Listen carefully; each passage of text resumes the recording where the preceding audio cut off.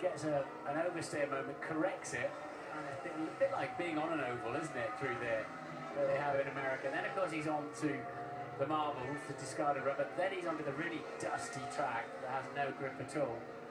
And the deceleration, though, it sort of plucked the car in, as those can quite often do. His head was like a punch ball inside the car, wasn't it? The HANS device and the headrest doing their job there to control the movement to an extent of his head. And actually, as the car went in and got plucked, there was a huge amount of G-force going on.